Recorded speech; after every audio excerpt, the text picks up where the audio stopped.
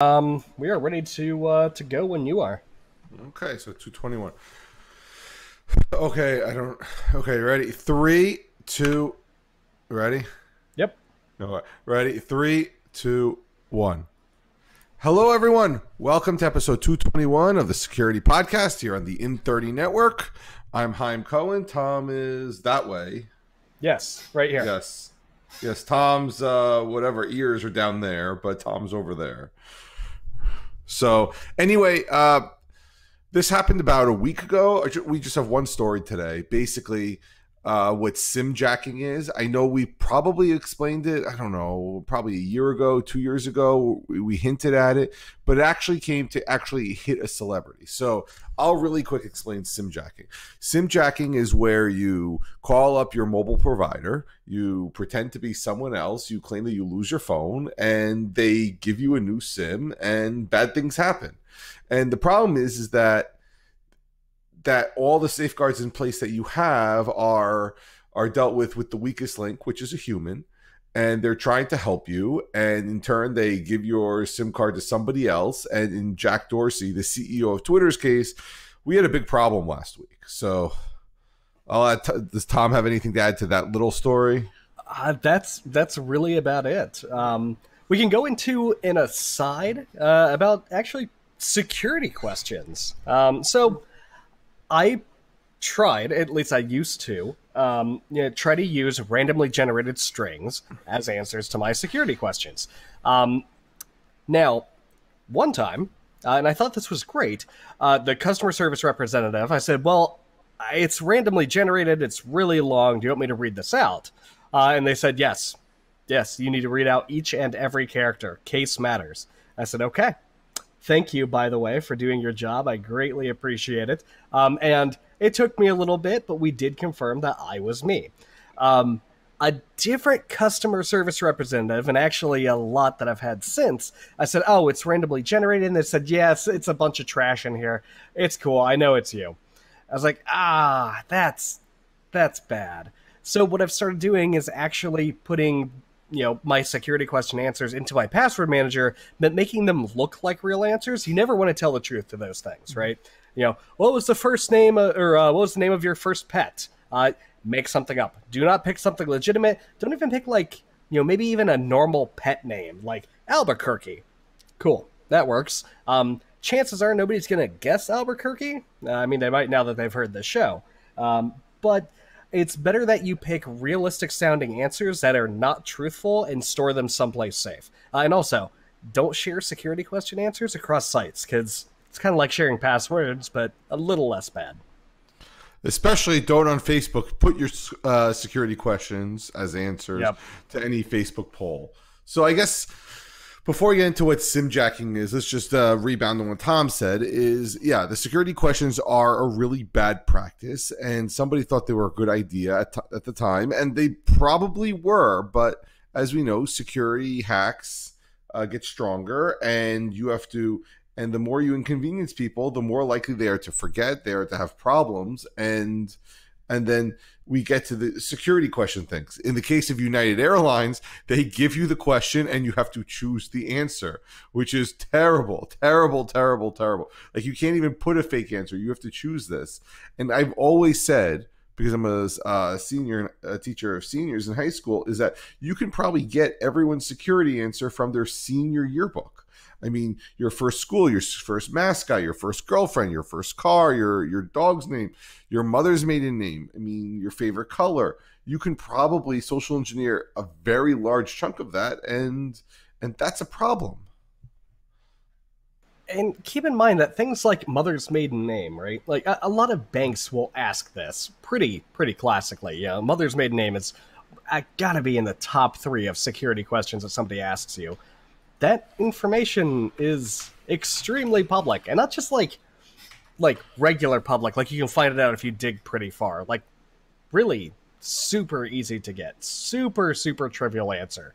So don't use your mother's maiden name for anything important. If you have to give something, and they're not going to check it, right? Like, check with them first. Just say, are you actually going to confirm this against public records? Am I under oath? right? Don't lie to the courts. But if they're not, if they're just going to write down what you say and check against the answer you give them the first time, then absolutely make up a random last name. Don't make it Smith. Make it something a little bit more complex than that. It's the problem is that in a lot of Latin cultures, it's the mother's maiden name is part of the last name. And so, I mean, like when we say it's trivial, it's literally the person's name, and that can get you in trouble. And all of this is to say that these are some sort of authentication questions to figure out who you are. Because imagine this scenario: you lose your phone. I don't know. You're in New York City. You're in a cab. You lose your phone. Now you don't know where you're going. You get to your hotel, and you have your wallet with you, and you call, I don't know, Verizon, AT&T, T-Mobile, Sprint's customer service, and you're like, I got nothing. I literally have nothing. I lost my phone. I need something right now. Sell me a phone, sell me a SIM card. Or I bought a cheap phone, sell me a SIM card. And what are they supposed to do? Grill you on a million questions? You just lost your phone. You don't know what's going on, and you need this right away. So the human element kicks in and saying, okay, I feel for this person and everything else. But that's what hackers want you to do. So T-Mobile is going to, or Sprint, whatever, Verizon, AT&T, they're going to try and imagine having to put in a 64-character string of nonsense, or you're trying to avoid giving your mother's maiden name or the last four of your credit card or all these other trivially easy things to find, and now you're stuck. How hard do you press? Yeah, social engineers know that, it's human nature. We want to help each other out. We don't want to see somebody in pain. It's quite frankly, baked into our DNA as a species that we want to cooperate and help each other out. That's the whole reason that humanity has survived thus far, is that we work together and we build things greater than ourselves, right? We're not always competing and backstabbing each other. Sometimes we shake hands and do some cool stuff. But it's that drive to help each other out that is targeted and exploited by social engineers. There's actually a lot of really famous, cases and YouTube videos and recordings of people, getting on the phone and acting like they're trying to take care of. They're trying to do some kind of business, right? Like replace a lost phone, and there's a crying baby in the background, right? You act tired, you act like you're not getting any sleep. There's a crying baby in the background. Like, people know what that situation is like, right? Even if you haven't personally experienced it, you know that it's super stressful. You're holding the world in your hands and trying to make the best of it, and the person on the other end just wants to help you out. They want to do you a solid and get you through, and you're like, I'm sorry, I lied on the security questions. It was more secure. I don't know the answer to this. Can you help me out here? I'm trying to feed my kid and get him to bed, and my whole world's crashing down, man. And they're like, yeah, I can help you out. Well, yeah, you just got owned because somebody was too nice. Unfortunately, the advice I can give to people who work in customer service is, when it comes to authentication and security, you can't be nice. You gotta squash down that human instinct of helping out your fellow man and helping out your fellow human being, and just get rid of it. Be an evil robot. It's unfortunate. It sucks. I've been in that situation. It's super annoying and impactful, but it is the more secure option. I love that you think that people, when they hear a crying baby, will rush their story or whatever it is. I wish I had those customer salespeople, because I give credit to anybody who sees you like you're about to embark on this marathon story, and the baby like looking at you like, I'm gonna cry, and then you continue with it instead of getting to the point, and then you continue on this long diatribe, and then the baby is crying, and I'm trying to just say, okay, like, I get this, get to the point, because I believe whatever you have to say, the baby is crying, and you just keep on going. That's how usually that works. So, I mean, I give a lot of kudos to people who say, oh, wow, there's a crying baby. I'm just going to get to the point. But you're absolutely right. And I see this when I tech support. People like, we had this the other, when Superstorm Sandy came. the electric's out, and you wait 40 minutes on your cell phone. You get to the person, what's your account number? I don't know my account number. We have no power. Just, I live here. We can't help you until you give us your account number. And it's like, well, when you find it in the dark, when you're underwater or wind or whatever, no battery, then come back. And I think they got a lot of flack for that, and now they obviously changed your policies. But the problem is that this is the problem. And especially if you have multiple lines, they start with, what's the last four of your social security number? So I have to call my dad, find out the last four of his social security number, come back, get the person on the line. And then they started with, well, give us a PIN. And I love these companies where they ask you to set up a PIN, but they never ask for it until years later. And now you have no idea what the PIN is. Or you don't want to set up a PIN. And you're like, is there another way to do this? And so there's two parts to this. One, you want to keep it secure, but if you have other members in your family, you want them to have access to at least change something just to get information, like basic information.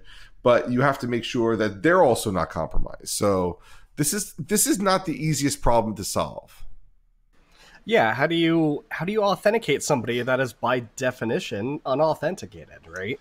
And if they can't get in through all the usual channels of authentication, how do you prove that they're themselves, right?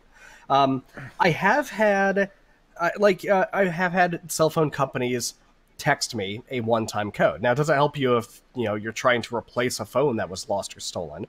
But it's an okay. It's not great, but it's an all right way of making sure that at the very least this person has the same SIM card that's associated with an account. I've had people email me codes. I do like the account PIN, but that said, you shouldn't reuse PINs like you shouldn't reuse really any authentication token. And if you're storing it in a password manager and your stuff got hijacked and now you don't have access to your passwords anymore, what are you going to do? Right? There's a lot of catch-22 situations that can arise with alternative authentication methods. Frankly, one of the easiest things to do is, you lost your phone, something got stolen or picked up somewhere. Hopefully you still have your wallet because government issued photo ID works in most cases. Yeah, I think you're right. Look, I'm generally never with my dad at the T-Mobile store trying to figure out stuff, but they usually ask him the other questions over government issued ID. But again, it's one of those things, and we just gave you a scenario where you're there. And again, on your phone, you lost your two-factor codes. That's the big problem. You lost your two-factor codes. You may not be there, like, you don't have a phone call, like you can't call your spouse and be like, can you go into the box at home and rip open the envelope with my backup codes and read me the backup codes or anything like that. Or you can't be like, hold on, let me like mind read my YubiKey to try and get you the code. I can stick this in somewhere, but I can't do anything else. So this problem is not a simple thing to have. And we're not here to explain really what the answer is, but just to say what the answer is not. And I don't know if that's helpful or not, but that's at least the problem. One thing to also keep in mind is that, by definition, if you're adding anything other than the main authentication path to an account or a system, you are by definition decreasing the security of that account, right? If I can use my YubiKey, my U2F YubiKey, and my 6-digit TOTP codes and backup codes, well, now there's 3 different ways to access that account as far as two-factor goes, right? It's that much more likely that somebody could break into my account, right? Is it super likely? No, it's not super likely, but it does increase your attack surface. Now, if you only had one way to get in, and just that one way, and if you lose that one way, you're dead in the water, well, you've invented Bitcoin. Congratulations. You lose that private key, it's all over. Yep. So I mean, we're about halfway. So I want to go through what happened and maybe some mitigation techniques. But first, we have a little tiny sponsor, and that is the Security in 30 free credit monitoring service. So if you just got your letter from Equifax and they need a credit monitoring service They didn't say it had to be paid or you had to show a receipt. But I bet you if you throw security and 30 in there, we will provide no warranty, no nothing. If you join our WhatsApp group, we and probably Tom will do a deep web search on your name and screenshot the results for you or tell you how to do it. But that's sponsored today by the Security in 30 free credit monitoring service. Just like most credit monitoring services, we promise to not do really much of anything. We'll tell you that, yeah, you're probably hacked. Your information's probably out there. Any specific details, you're going to have to find those on your own. But we can guarantee your information has been leaked somewhere to someone at some point in time. You're welcome. Yep. And hopefully you get your $125. Okay, so last week, whatever it was, Jack Dorsey all of a sudden started, that's at Jack on Twitter, started tweeting a whole bunch of random, really, really hated racist and all this nasty stuff, which we'll get into, which is actually the best thing that could probably happen. Because remember, Jack Dorsey is the CEO of Twitter. He could have, that account could have said anything. We're selling to Facebook. We're closing up shop. You could have put all the investors in a huge spiral. Instead, it was a whole bunch of racist tirades and immediately got everyone saying what's going on and figured out the problem.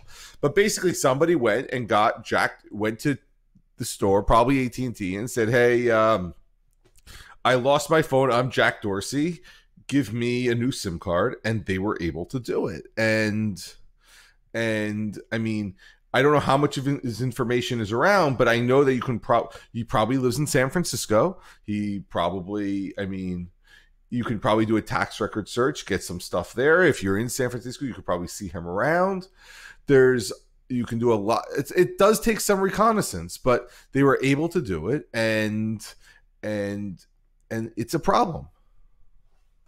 Yeah, and somebody as public as Jack Dorsey is, right? It's not really a household name unless you're on Twitter a lot or unless you're into like the business side of tech stuff. But Jack Dorsey is, for all intents and purposes, a public figure. So, is it easy to get Jack's information? Sure. But it's not like getting Brad Pitt's information, right? It's not like a super well-known celebrity. Like, tech people know him, but not necessarily the wider public. So it's a prime candidate for this kind of attack where somebody says, oh, yeah, I'm Jack Dorsey, right? You can't walk into AT&T and say, I'm Brad Pitt, right? I couldn't pull that off personally. But, could I pull off I'm Jack Dorsey? Yeah, depending on who you get that day. Yeah, probably. I bet you could do, hey, I'm Jack Dorsey's assistant, and I'm here with this brand new iPhone. Can you do me a favor and authenticate it? I have this information that he wrote down for me, and then say, oh, I forgot it. For instance, I think my sister-in-law went and had to get a visa for her boss. Had to travel to New York, had to get a visa for her boss. And it was like, do you have this? Do you have that? Do you have these million different things? And she didn't have like this one thing. And they took everything. They were able to help her out and get the boss on the phone and everything else. But that's absolutely probably very plausible to say, hey, I'm the assistant and this is what I need. And they were able to do it. Yeah. So, you're a hacker. You've socially engineered this poor person to giving you a SIM card from Jack Dorsey's account. Now, when a SIM card is issued, usually the old one is shut off pretty fast, if not instantaneously, depending on how their system's internals work. So Jack's gonna notice, right? You've got a limited amount of time before you can, before you get found out. So what do? Well, if you're this guy, you have already phished Jack. You've got his username and password. I mean, his username's Jack, right? You log in, and all of a sudden, you get this beautiful, glorious SMS message sent right to the SIM card that you just hijacked from AT&T. And look, it's got 6 beautiful digits of a 2-factor authentication code. Well, SIM jacking isn't going to protect you. A 2-factor authentication is not going to protect you if that 2-factor authentication is an SMS going to the hijacked SIM card. Absolutely. So they they got in, they logged in, and they started spewing a bunch of hateful stuff. Now, you're exactly right. Had they done something a little bit more surreptitious, right, start going through his DMs, start talking to people, start back channeling some information, maybe put out like a weird thing so investors start freaking out, like, there's a whole lot of damage that can be done. Honestly, spewing some racist garbage is probably the best case scenario when you get hijacked at this high of a level. And so not only that, because they have his phone number, who knows if Gmail or whatever it is, Gmail or Instagram or Facebook, or, I mean, I don't know if Jack uses Facebook, or maybe his work Outlook or whatever it is, are they SMSing two-factor codes? They can start the password reset process, which we've seen in the past has been really problematic. And like I said, the best thing that's happened is what actually happened and not what could have happened. Like, that's what I would have done. I would have stayed as quiet as, well, not to say the bad things, but stay as quiet as you could do, get all this stuff, and either sit on it or there's a lot of bad things that could have happened. And I think the worst thing was officiating a sale that didn't actually matter and pump and dump the stock. Yeah, for sure. So, the social engineer, they might have been good at social engineering, but they clearly weren't thinking with their business brain that day. Another thing that you could do, it's like you said, the SMS account recovery option. A lot of places do this. If you wanted to get into somebody's Signal or WhatsApp, well, it's keyed off of phone number. And unless you've set up a two-factor or registration pin on, WhatsApp or Signal respectively, you can absolutely jump into those systems. Now, Signal is going to all of a sudden freak out and say, whoa, hold on here. This person's safety number has changed, and you have to manually re-verify that before we allow you to talk to this person. And you can either go in and mark it as verified to just bypass that screen, or most people will freak out a little bit and say, okay, something weird's going on here. Now, WhatsApp, you have to turn those messages on, right? You have to actively opt into getting the security key has changed notification. Now, I've done it, so I can see when somebody gets a new phone in our WhatsApp group, it says such and such as, key has changed. Cool. And they usually reply back with, hey, I've just changed my phone, or, they tell us beforehand and then switch your phone, which is probably the nicer way of doing that. But, if you don't have them turned on, you could totally talk to everybody in Jack's WhatsApp groups. No one's going to be the wiser. Or the DMs, yeah. So again, I mean, I hate to not have the best suggestions ever, but some of the things that we've heard in the past and that may sound good is, okay, and just like with any security thing, you should have these scenarios already covered out. What happens if you do this?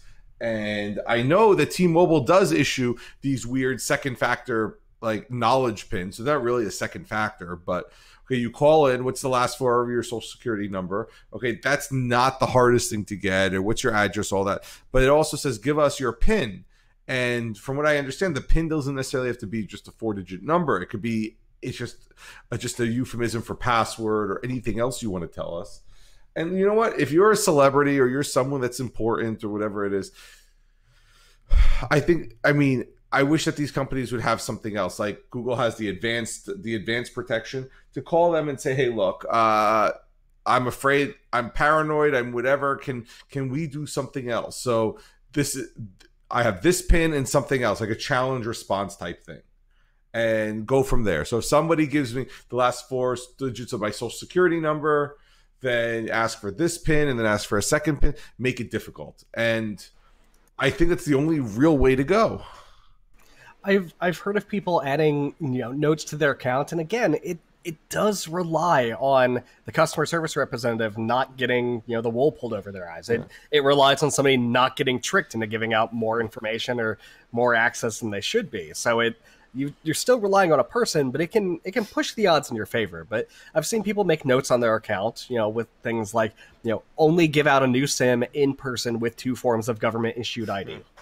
Cool. That's great. Now, if the person listens to it, you're decently protected, right? Somebody can steal your wallet, which might have a form of government ID, but usually not 2. It kind of depends on who you are and what you're carrying at the time. But, it would basically require me to walk in with my wallet and my passport. And to me, that's a pretty secure system, at least for my threat model. Now, if you're Brad Pitt or Jack Dorsey, it might not work for you, but it's going to be better than nothing.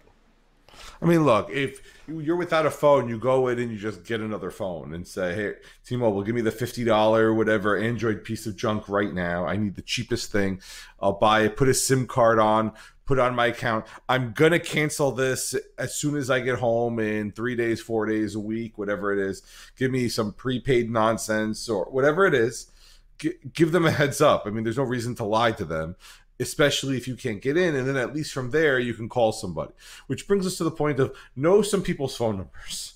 I know we got to the point where we don't know anyone's phone numbers, but I mean, your house, your spouse, your kids. I mean, know somebody that will pick up. I mean, it's also extremely helpful if you ever find yourself in a scenario where you don't have access to your phone and you get one phone call, like let's say you're arrested for whatever reason, it's probably important to memorize one phone number. Now, if I had to memorize one phone number, it'd probably be for an attorney. Usually they can get you out of a jam. And if I'm ever in a position where I need to dial a phone number, a family member or an attorney is probably the one to memorize. The one who will pick up their phone. Exactly. I mean, I don't have kids with cell phones, but I'm probably not calling them because they won't pick up their phone. But like you said, just it's have that. I'm trying to think of anything else. So the last part is, okay, so what is the weakest link? And the weakest link is, so I went to Google and I went through all the two-factor steps. I have my YubiKey plugged in. I have this, I have that. And then I think I was able to remove the text message thing. It was like, set it up if you want, but you can remove it. I did remove it. I put a bunch of other two-factor codes, 6-digit code, a YubiKey code, a backup code, all this, but I took text message out. So I'm hoping I'm okay there. I think Twitter now, I think obviously stopped that. Let's see, what else? Instagram and all them. Picking an unfishable or rather extremely difficult to fish two-factor authentication scheme like a U2F key, currently unfishable, might not be forever. It's probably your best way to go for two-factor, but have some backups. SMS probably shouldn't be it, unless it's your only option, and then you need to make the call. Am I going to use SMS as my backup or my account recovery? Or am I going to close that door on myself and hope I don't need it in the future? You're going to have to weigh these options for yourself, weigh your threat model, and figure out, okay, how important is the stuff in this account? And frankly, what are the damages that could be done to me if somebody got in here? Right? Like, for my Twitter, if somebody broke into my Twitter, all right, it's annoying. It's seriously not the end of it's not the end of my world, and I probably wouldn't notice for a while. Not to paint a target on my back, but I just don't care that much. But my Google account, yeah, that's definitely more important to me. So somebody actually suggested this, and I like it. Go to Google Voice, create a Google Voice number that you don't tell anyone, and use only for these SMS two-factor codes. And from there, since nobody knows it, they'll text message it, and the attacker won't know your phone number because it's going to the two-factor code. And I'm not saying that that's kind of what I do, but I set the two-factor codes to different services depending on what I need. With that said, the only one you can't do that for is Google. Do not send your two-factor backup code to Google Voice for your Google account because you're locked out of Google and then they're sending it to Google. It doesn't work. Yeah, somebody, I believe it was actually on a This Week in Tech podcast, somebody got locked out of their Google account because they did that. Luckily, because they are a very well-known podcast and their buddies with a lot of Googlers, they were able to get back in with some like back channel, hey, buddy, can you unlock me here? I did a dumb thing. But, normal people probably don't have those options. I think there is some sort of last resort where you have to like send them a certified letter and everything else, but it will happen. Anyway, the key of all of this, we got 1 minute. The key of all of this is SIM jacking is a thing. I would talk to your kids, talk to your spouse, talk to the people on your account, and talk to them how to make it more secure. And if you're going to do a PIN, make sure go to verify that they'll accept the PIN, or tell them to put a note on the account, like under no circumstances, no matter what, we understand the risks. Do not issue a new SIM card unless they get this question right, or whatever it is. And I think a lot more of these high profile attacks are going to come out, but I think that's a bad but really good thing, because at some point they will start learning how to stop this. We can only hope at this point.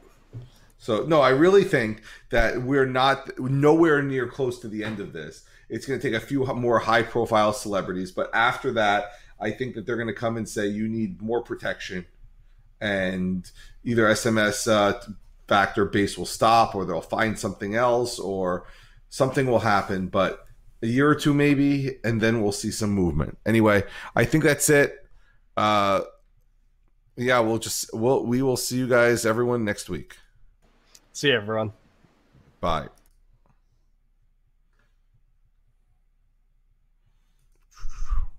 Oop.